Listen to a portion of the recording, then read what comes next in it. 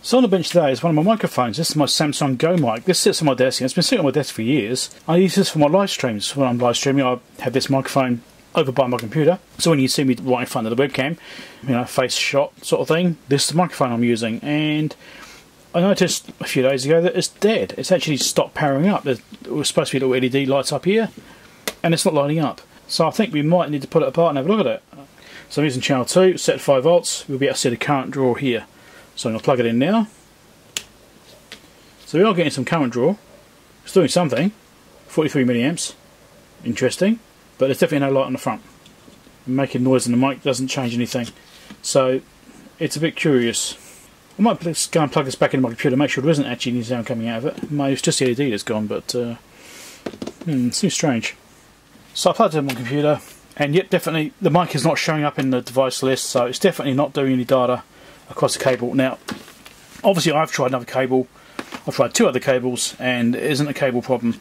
And it won't be the socket, because this is always plugged in. Right? It isn't plugged in and out all the time and all that. It doesn't get wear and tear. It's just plugged in and left in. And this is the end that gets unplugged. Not the cable, and it's definitely not communicating with the computer. So I think the first task will be try and get it off the stand, which I think is going to be these screws here. One there. There's one over this side as well. And hopefully it will release it off the stand. I actually have no idea. We're just winging it here. No. I'm going to figure out how to get it off the stand. I'll let you know. So there's a hidden screw underneath this foot here. So that'll be it. There we go. Now it's moving.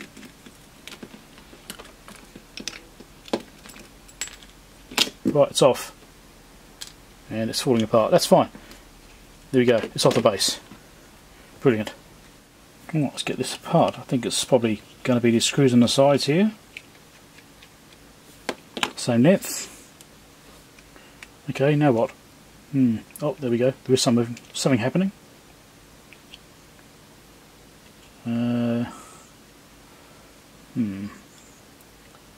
Something happening, but it's like it's stuck over here. Do these just push together? I wonder. These 2 clamshell things. What if they're clipped together? Maybe I should try separating those. But I might be onto something. It does appear to be wanting to move.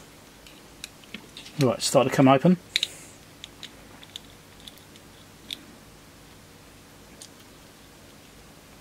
Still not completely clear about how it comes apart yet. It's not obvious. There we go. Hold on, there we go. Right, and then we've got some wires up there and a capsule. There's the back panel. So there's the top of the PCB. Try and get it as close as I can. So it's got some ceramic caps on there. That's always a suspicion. Also some tantalums, which also always a suspicion. But the current draw wasn't that high, so I'm not thinking it's really that big a deal. Solder joints on the actual socket look okay. An obvious cracks. I'll chuck on the microscope as well. On the back of the board, it's got this film on there. Let's peel this off. And that's what's on the back. Is that discoloured around there, or is it just me? Just there. Could this be flux residue from manual soldering? But again, not seeing anything obvious on here. So I'm just going to dismantle it. So I've just loosened the screw out. It's not completely out yet, but it's there, which is like this earth wire. And it's also got this plug which goes up to the actual microphone elements. So we'll pop this off. Then we can only have to do with a bit less of the actual system. Get that out of the way. Right, so now we've got this piece to deal with, which would be a bit easier to deal with. Right, so I'm just going to record the screen of my microscope here as I'm looking at it. Yeah, that darkness I think is purely the manual soldering, because this crystal's manually soldered and that looks pretty ugly as well. So you can see what I mean by this area looking a bit ugly. I think it's purely the flux that's made it look like that. And no obvious problems with those solder joints there. Okay, so we've got one capacitor which I'm slightly suspicious of. Of course I can always just measure them, see if there's any signs of shorts on these caps, because that's always a giveaway. Let's check the other side. There's LEDs down here, which obviously aren't lighting up. Those caps look alright.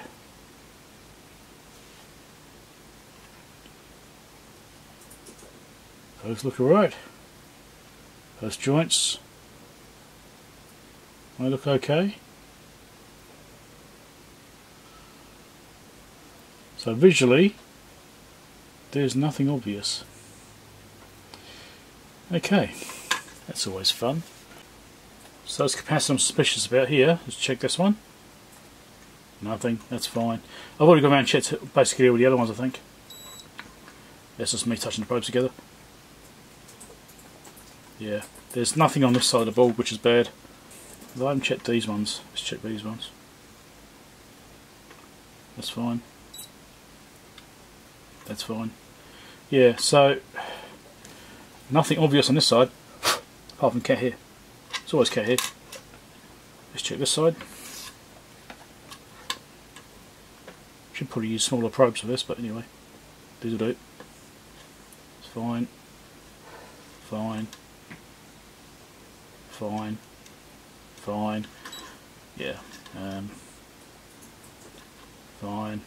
Fine. Some data, that's correct.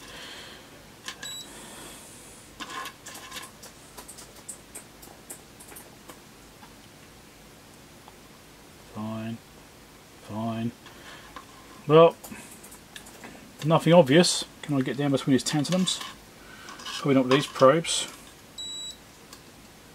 But we did charge up, so it's doing something. So I can't find any shorts. Bit of mystery then. So I was looking at solder joints now, similar to anything which looks bad there. The chip here, as you can see, it's an ATM TC169 24C32N. They aren't looking wonderful. They could probably use a touch up. It's got another chip over here, 2115H06. That looks kind of okay though. And a chip on the back, which is this big device, whatever that is. What is this? CN65008 D9 something like that. Anyway, you can probably read it, maybe you can read it. There's a glob of dirt on those two pins. Now, does that matter? Don't know. Maybe. What is that? Flux residue from when I've done this. It's from factory, because I had this thing from new. So I might just clean up between those pins a bit more. Maybe that's something to do with it. Maybe it's become conductive. I mean, that can happen. Maybe I should clean up the switch. Make sure all these look alright. So there's a few little things I could potentially do. So I spin around, drips alcohol and everything, and I've got no signs of anything getting hot. There's no evaporation signs or anything like that. I'm not seeing anything which is showing a problem. Let's recheck this one. Yep, it's fine. Recheck these ones. Down there. Yep, that's alright. So I haven't found any capacitors or anything which is looking like it's getting warm. Nothing showing up as being a problem. I mean, it's obviously consuming 40 milliamps, so there's some power going somewhere, but aside from that, it's pretty dead. That black mark there is a bit of dirt. Black pen mark down the side there, and you've got some on the side of the capacitor. It's not actually a burn mark, just a marker pen that's been left behind. Yeah, nothing obvious. Trip on these tantalums. Not getting warm. I'll do this one just to be sure. There we go. See, it's dissolving. That's that pen mark disappearing. See that? So, yep, I can't find what's going on by heat, unfortunately. So I've got around and checked all the inductors on this thing. There's one here, there's another up there, for example. There's nothing wrong with those. Got two resistors just here, which are on data lines to that USB connector. They are 43 ohms. It's not those. So I've now checked every capacitor, every resistor, can't find anything wrong. Obviously the inductors as well, also okay. Resoldering it might be an option. But I mean, to be honest, the solder joints look basically okay. There's only a couple which aren't wonderful. So one other thing is, got this crystal here, Y1.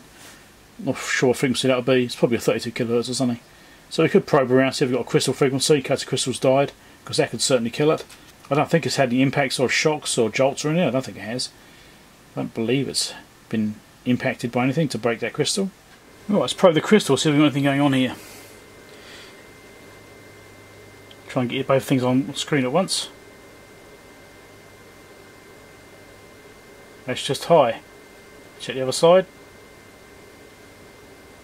That's just high as well. Seems like there's no oscillation happening. Let's follow the lines down and come over to here. Carefully probe.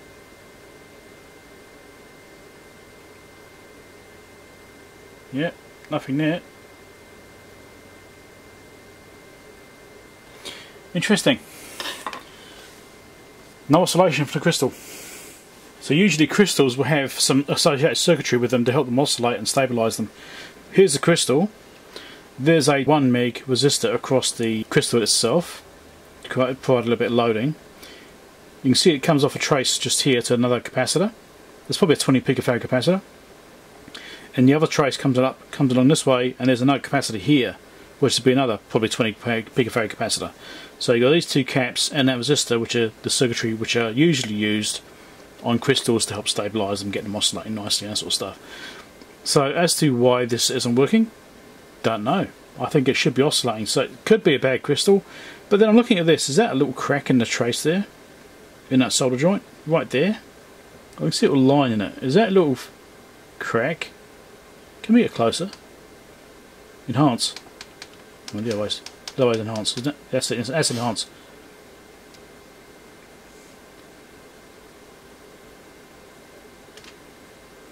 Did you just CSI? Yes, I did. See, yeah, I think that's cracked. See that little crack in there? Alright, let's resolder this crystal, see if it brings it back to life. Well, I've resoldered that solder leg. Well, resoldered the whole crystal, did both legs. Let's try this again. Current is slightly higher. Still no LEDs though, so it probably isn't working still. Let's retest.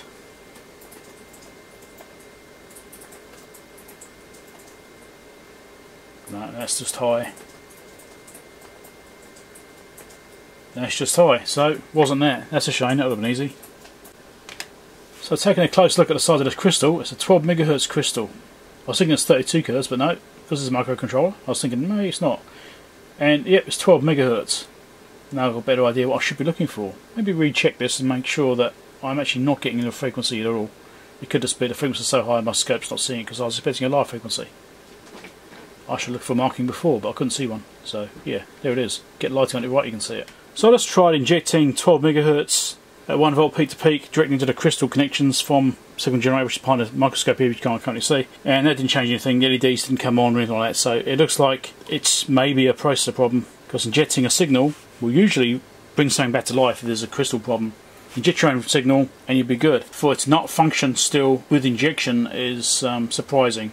If you inject a clock frequency into it from the crystal connections, usually you'll bring it back to life again. Even if the internal oscillator, because these have an internal oscillator on, right? If that internal oscillator's failed, then it won't oscillate. That can happen. I've done videos on that before. Injecting a signal will usually bypass the internal oscillator and make it work, and you know it will just run. But this one isn't doing that, so it might be dead. That's a shame. So I managed to find a data sheet for this chip, which is nice. It's a USB audio chip, so that's quite a common part, it'd seem. And pin 30 is the DC input to that chip, which I think is there anyway. And this is probe on here. So I can get onto it. It's a bit tricky. And yep, we're getting 5 volts, 4.933 volts. So yep, power supply going in is there. It's got a whole bunch of GPIO and things like that. It's got all sorts of stuff on this, which most of this isn't used on this particular device.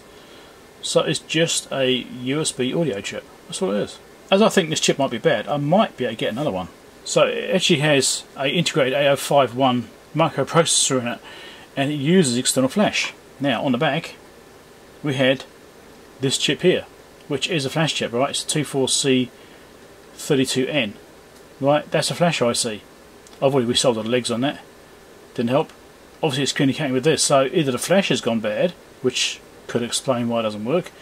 Or audio IC has gone bad, but the fact you've got no crystal oscillation going on here, I believe it's this IC here. So I think I need to replace this chip if I can get one. But now I know that it seems to be a common chip, I probably can get one. It's worth a shot, isn't it? So I've looked up that chip and I found data sheets for that chip, but I can't find a decent supplier for them. The only supplier I can find is eBay, which is like the last place you ever want to buy componentry, and you can only buy 5 at a time, and it's $50 US plus shipping, so it's like $80 straight away just for the parts for me. For $80 I can buy a whole new mic, exactly the same one, and that's not even including shipping. Alright, so it's cheaper for me to buy another mic than it is to get the chips I need to try and fix that mic I've already got. It's a shame, because I would like to fix it, rather fix it than throw it away. Maybe one day I'll be able to find some chips somewhere or something, so I'll just put it to one side for now, and maybe I'll do something with it later on. But for now, I think that's going to be a failed repair, because it's just not cost effective to replace that part. I mean, I'm not even sure it is the chip. It probably is the chip, very likely to be the chip. I'm not certain, and the only way to be certain is to swap it out with a new one. As eBay would be the source of the parts, if it still doesn't work, I'll be questioning, well, is it the part I purchased off eBay which is the problem, or is there still some other fault? So it's just not worth it. So I've gone online, bought myself another microphone, not the same one. The Go Mic was fine, I was happy with it. I think it was about 5 or 6 years, that mic. You know, that's when I've been using it. It's been a good mic up until the time it just died. But no, I purchased another one now. Videos down the bottom there, check those out.